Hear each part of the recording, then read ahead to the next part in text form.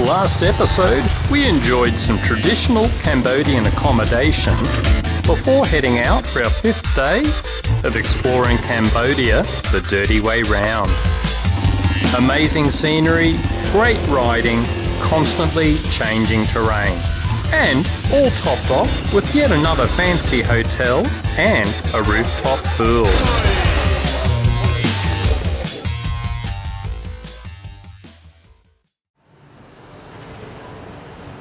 Sunrise in Battambang for our final day's riding, and our trusty steeds are calling to us. But first, it's time to fill our bellies.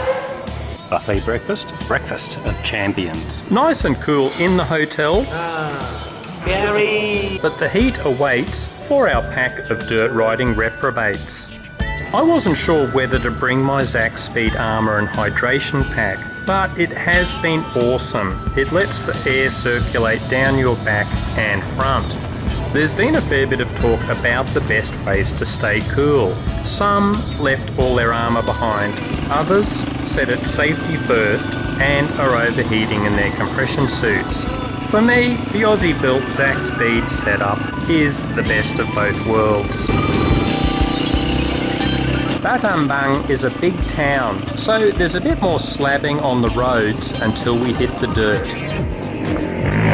But that's fine with us. As mentioned in an earlier vid, the tour leaders work in plenty of roads, which give us a chance to cool off and relax.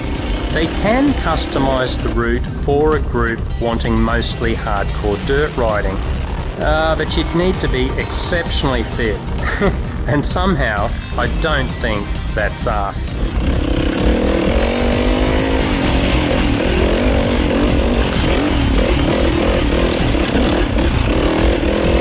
So, it's the final stretch today as we head for Siem Reap, home of the world famous Angkor Wat temples.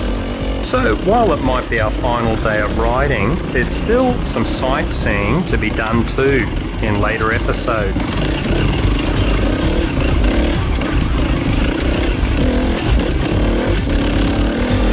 Plenty of unpredictable water crossings as always, and a few TTR 250s go under yet again. A lot of guys open up the airbox on these older style bikes, but man, when bikes are going underwater so often, you can see why the manufacturers tend to restrict the airbox intake and often put snorkels in there. Usually we could get the bike upright just before too much water got in. Our Cambodian support riders were always great with the kids who gathered round, especially when the drone came out.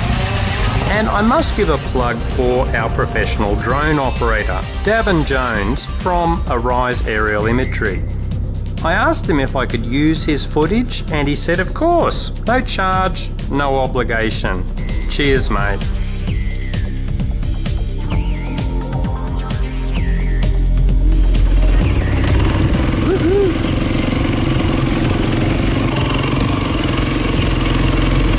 This long muddy section was great fun but hard work.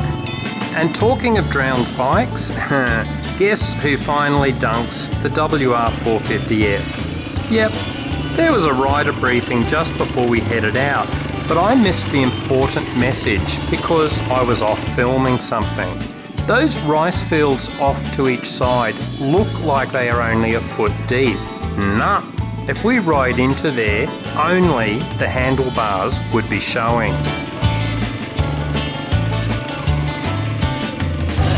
Just trying to do this speed up. Good practice.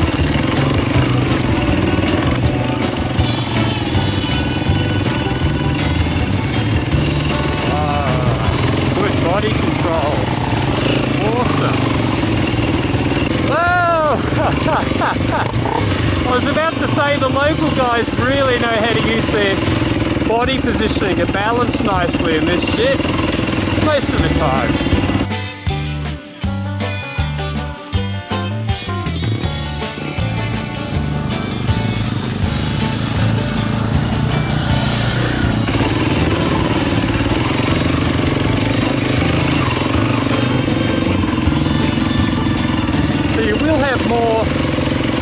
control standing, but if you're not confident, you are much better off sitting and paddling with your feet.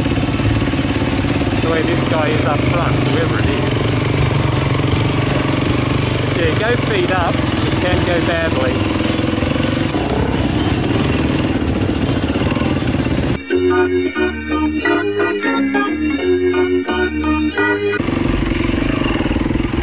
I don't know if I got that on camera, but what a fucking dumb move. I bloody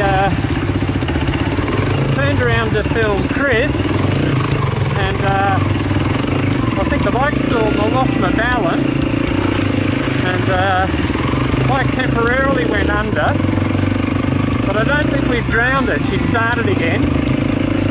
Fucking dumb. Fucking dumb. Ah! Hey, I'm kind of glad I didn't film my fuck up. The bike was actually upside down in the rice paddy for a few seconds before I lifted it up. And then I'm chest deep in water, holding the bike up, thinking, shit, I've got all my camera gear in the backpack, but I can't move. Thankfully, Chris stopped quickly and pulled the bike up. But I suspect I've killed my handycam as it's wet and stopped working. Dope. Okay, I'm not drowning my bike again.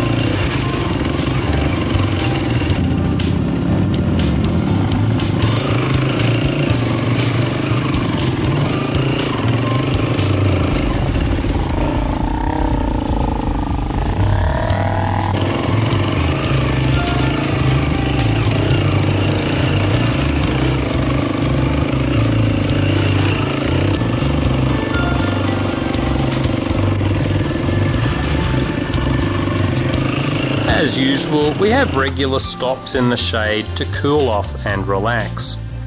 A few viewers have asked if we got sick, but far as I know, everyone was fine. Every lunch was done on the track by our support team to keep everyone healthy. And the tour guys only choose hotels with good kitchens, so the big free breakfasts were always excellent. We were responsible for our own evening meals though, and the guys usually gave us recommendations for the best places to eat in each town.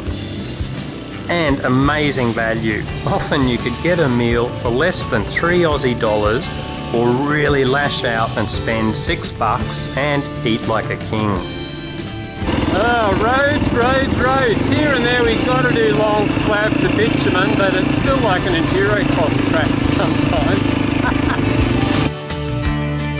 We know we are close to the end of our journey when we get to Tonle Sap Lake, which is seasonally inundated and links up with the famous Mekong River.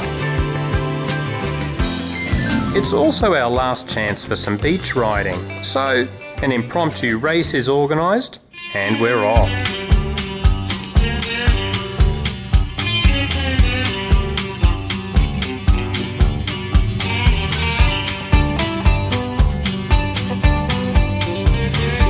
So while this isn't our last episode, it is our last riding day. And man, what an adventure it's been.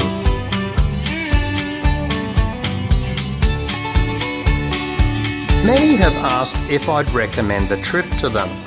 All I can say is watch the vids, decide for yourself.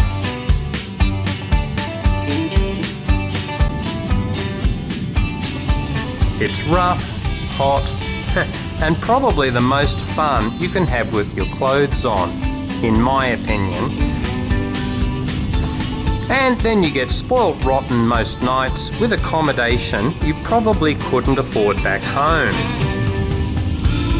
But whether this trip will be your cup of tea, I'll leave it to you. And talking of posh hotels, another nice one in Siem Reap to finish our riding, along with another classy pool for the post-ride beers. So hang around guys, and next episode we'll visit the famous Angkor Wat. Sorry, there won't be any riding, but man, it would be perfect for an extreme enduro course.